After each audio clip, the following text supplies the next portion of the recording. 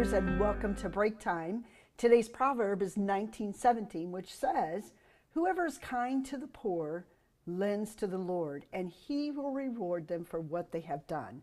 It's often amazing to me, and sometimes this has happened inside my mind, that I can't give away because I will truly become poor.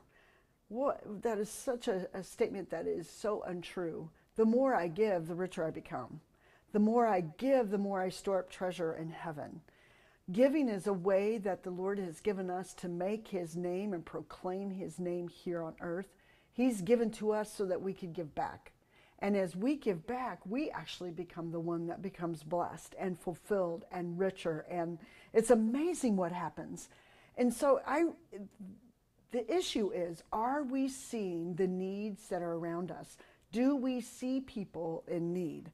And it's not by mistake that there are needs around you. And most of those needs, some of those needs that you can find are people that you're surrounded with at work. There are needs.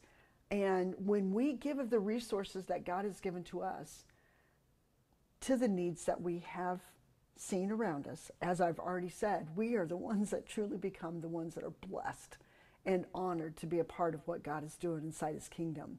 So the question then becomes, are we really walking through this world with our eyes open and ready to give?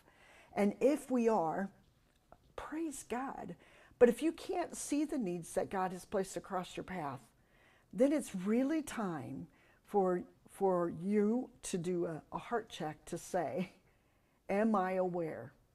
Am I really aware? Am I walking through this world with my eyes open, viewing God's people through his eyes?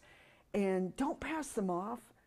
And who of you would know that there's a need and shrug it off?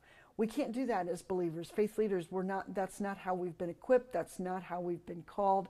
We've been called to be givers. Not takers, but givers. And as a result of that, then we get this awesome privilege of being blessed. So the question comes, who can you give to today? What need are you aware of that you can actually impart something that you have to them to make their life a better place? God bless you as you give.